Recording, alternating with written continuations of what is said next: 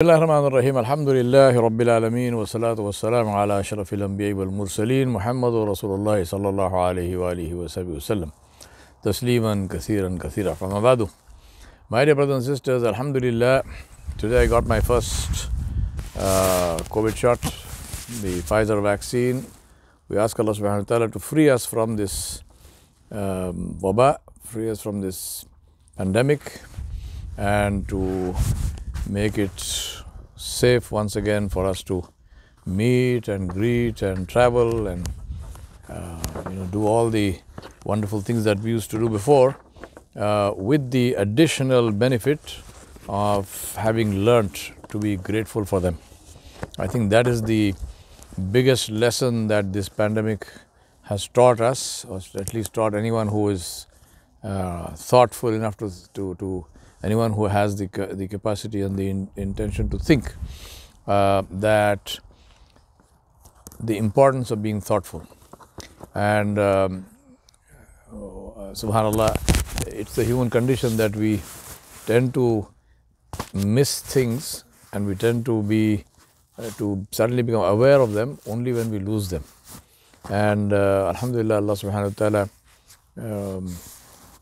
taught us this lesson. We ask Allah subhanahu wa ta'ala for His mercy now, or a different form of His mercy, to relieve us from this and relieve the whole world from this, inshallah.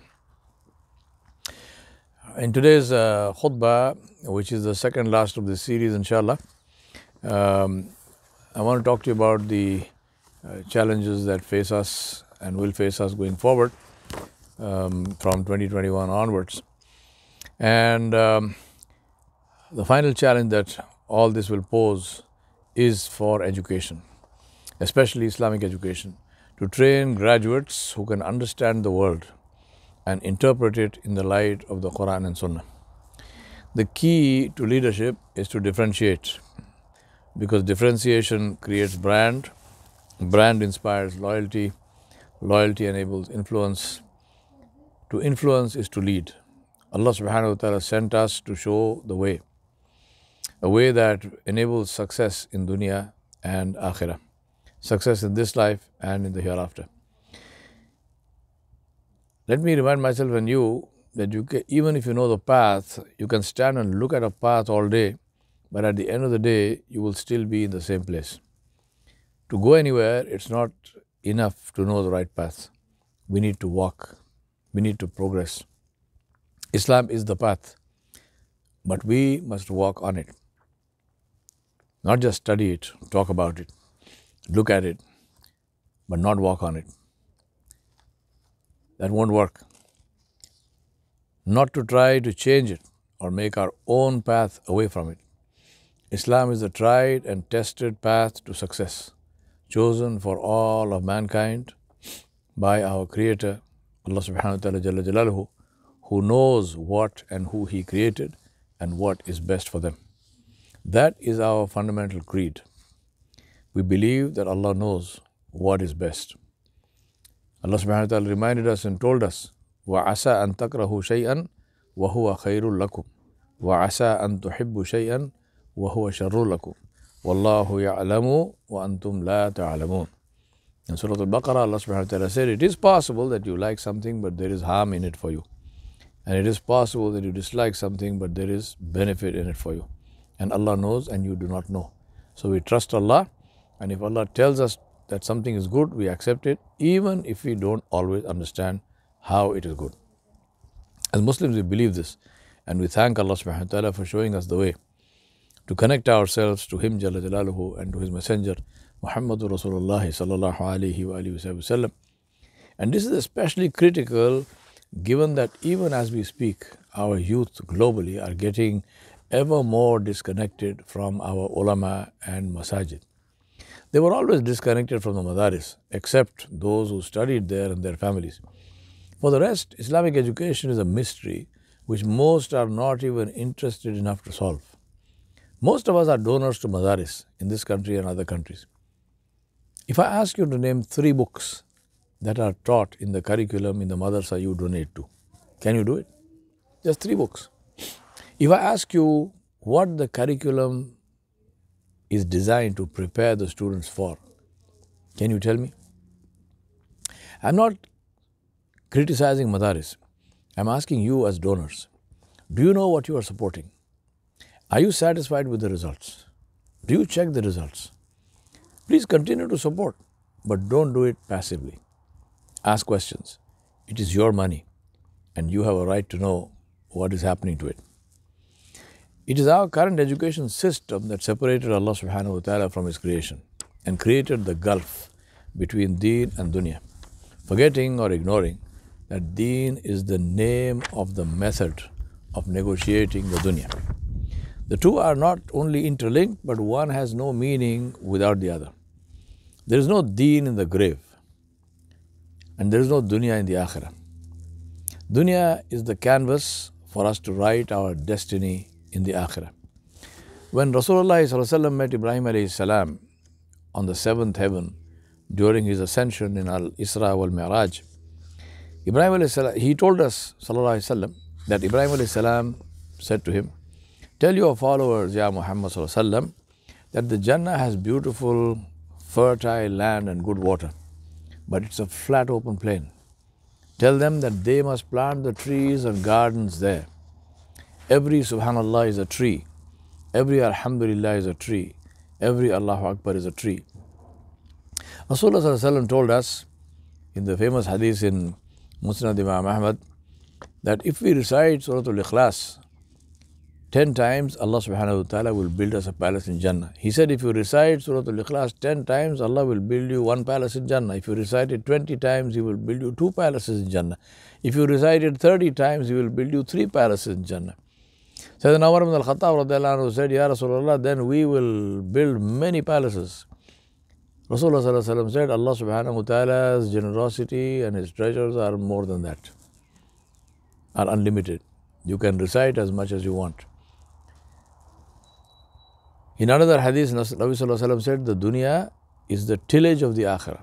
Ad-dunya wa mazra'ul akhirah. Or kama qala alayhi salatu wasalam. But tell me, is this the message that you received through your childhood and youth from whoever taught you Quran, or in the khutab that you listened to in Juma in your masajid? Even those who did tell you this, did they translate effort that builds the akhirah as anything other than ibadah?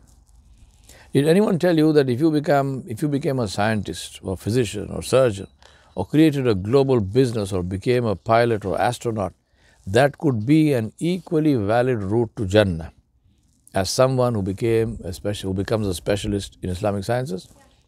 If not, ask why not. If this division was true between the dunya and the akhirah, between deen and dunya, if there were two different things, then how do you explain and what lesson do we learn from the lives of Sahaba who were promised Jannah in this life itself? So we know that they were successful. Sahaba like Abdurrahman bin Auf radiallahu anhu and Uthman bin Affan radiallahu anhu, people who were big businessmen. In today's terms, they were the equivalent or more than the big names that we take today as billionaires. The short answer is that what matters is not what you do, but whether you do it according to the orders of Allah subhanahu wa ta'ala and the sunnah of Rasulullah sallallahu alaihi wasallam. Islam does not close our options to participate in the world, but gives us the criteria on which to base our decisions. The reality is that only those who know both worlds can bridge the gap. That is what we need today, to interpret Islam in the light of modern reality. Allah subhanahu wa ta'ala sent us to show the world the way to live in this life, not to reject the world and leave the leadership to those who don't know Islam. That's how we lost the plot. It's not the fault of the teachers, or at least not entirely. They can only teach what they were taught. Therein lies the story of our slavery from the time Andalusia fell in the 13th century. Today we are in the 21st century. We divorced our religion from the world, and the world forgot about us. We created a priestly class in a religion that has no clergy and no church. And thereby we gave the average Muslim an excuse for not learning his religion, even though to learn was fard, obligatory on them. The basics. I'm not talking about becoming muftis, the basics. Let us ask ourselves, how many of our children know ahkamul janaiz, the rules for preparing a body for burial? How many of our children know how to give us ghusl and to put the kafan and to read salatul janaza and to put us in our graves? And then ask, why not? The best person to do our last rites is our own child, because the dua of the bereaved is something that Allah subhanahu wa ta'ala accepts. But instead, strangers prepare the body and we ask an imam to do the janaza for our father or mother. Not because we believe the others are more pious, but because we don't know what to do. Let me ask you another question. How many of your children can conduct a Juma? I'm not talking about making big speeches. I'm talking about the faraid of Juma. How many of your children can lead Salah? Do they know the masail of Salah? Do they know enough Quran to be able to lead Salah? And then, forgive my impertinence, how many of you know all these things? Ahkamul Janaiz, Juma, Salah. How many times have I seen people, grown people, who pray regularly in the masjid? You ask them to call the adhan, they do it wrong. You ask them to call the iqamah, they do it wrong. How many of us and our children know how to recite the Quran correctly?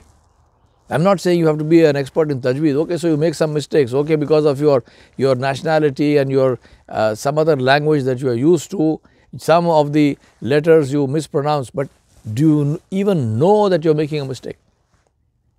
Whose responsibility is it to learn these things?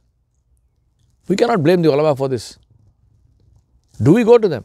Do we ask them? Imamat, which was the prerogative of the ruler, became restricted to 2 rakat of salah. Tragically, the educational regime that produces such graduates is highly truncated, restricted to the madhab of the madrasa authorities and the equivalent at most of a secondary school qualification. Yet, the graduates are called alim, maulana, sheikh. Having spent their formative years in this regime, they emerge with attitudes which are detrimental to future learning. And since they do not have the basics to enter the world of so-called secular education, they can't earn a university degree. It's a very raw deal for these poor students, as well as for the society which they are meant to serve. Islamically speaking, we ended up with 2 factions. Those who have little or no idea of how the world runs, and out of the anxiety that produces, they reject the world to varying degrees. Bravado disguises fear. So these people disparage science and treat scientific and other civil education with disdain. Little do they consider that they do not even understand what they are discarding. They create a set of blind followers who believe them irrespective of whatever evidence is produced before them. The reluctance in Muslim countries, for example, to vaccinate against illness is a case in point. In several countries, Muslims refuse to vaccinate their children against polio and condemn them to live with deformed limbs lifelong. Polio has been eradicated except in Muslim lands. Today we are seeing the same resistance to the COVID vaccine. For them, for such people, these blind followers, what their chosen religious leader says has more weight than the Quran or Sunnah or science. Such people have great difficulty relating to the world and its emerging realities and challenges. The other group, on the other hand, are those who want to change Islam and make it more user-friendly. They are those who consider themselves on par with, if not superior, to the classical scholars, including the Sahaba of Rasulullah who learnt Islam directly from him. These people seem to believe that Islam and its theology is so simple that it needs no preparation to understand, and that anyone without even the basic knowledge of Arabic as a language, which is the language of the Quran and Sunnah, can understand and interpret both freely. You will recognize such people by the preamble to almost everything they say, which is, in my opinion. Islam is a religion which is based on the Book of Allah, as communicated and interpreted by His Messenger Muhammad Rasulullah sallallahu alaihi wasallam, which was done according to the other revelation which he received, which is called Wahi Ghair Matlu, the Ahadith of Rasulullah sallallahu alaihi wasallam. That is the only opinion which counts in Islam. I say that with full knowledge of both Ijma and Qiyas, because both are bound by the Quran and Sunnah. They operate within the boundaries of the Book of Allah and the teachings of Rasulullah sallallahu alaihi wasallam. Anyone's personal opinion has no standing in Islam if it is not supported by the Quran and Sunnah. Both of these positions, the ones who reject science and the ones who want to change Islam, both these positions are wrong. Both positions are an indication of a lack of understanding of what Islam is and is meant to be. Both ignore the fact that Islam is the deen that Allah subhanahu wa ta'ala chose for us. And Allah subhanahu wa ta'ala knows everything until the end of time. So something that He chose cannot become outdated or need changing. We cannot create change from positions of fearfulness and apology. We need confidence, which can only come with knowledge, real knowledge, rooted in experience and a personal connection with Allah subhanahu wa ta'ala. Ta'alluq ma'allah. As I quoted in last Juma, the enemy of knowledge is not ignorance, but the illusion of knowledge. We need change, not incremental, gradual change, but total, fundamental, transformational change. Not in Islam, but in our approach to it, in how we teach Islam, what we teach, and those who teach it. We need this urgently.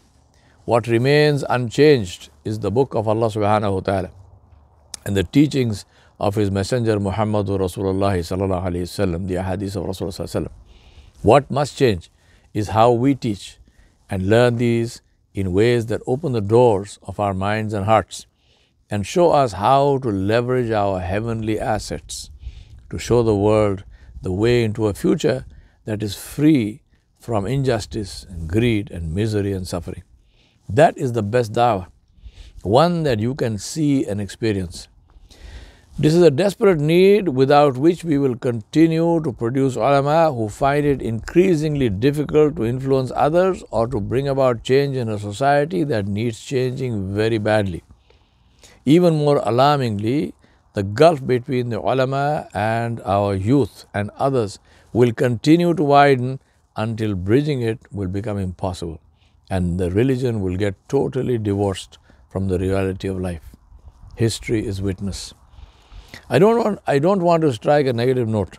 Let me assure you that the future is as bright or can be as bright as we want to make it. We need our scholars. We need them to be able to relate to us and to our children. But how? All change begins with the acceptance of the need to change, not with denial. In my next khutbah, inshallah, I will speak to you about what needs to be done. We can choose to remain as we are, consumers, victims, and pawns in someone else's chess game. Or we can choose to change and once again become contributors to the world.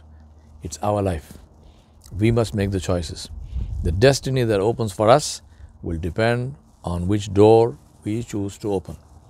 And that is what we will be questioned about when we meet Allah subhanahu wa ta'ala jalla jalaluhu. ربنا فاغفر لنا ذنوبنا وكفر عنا سيئاتنا وتوفنا مع الأبرار ربنا آتنا في الدنيا حسنة وفي الآخرة حسنة وقنا عذاب النار وصلى الله على نبي الكريم وعلى آله وصحبه أجمعين برحمتك يا أرحم الراحمين والسلام عليكم ورحمة الله وبركاته.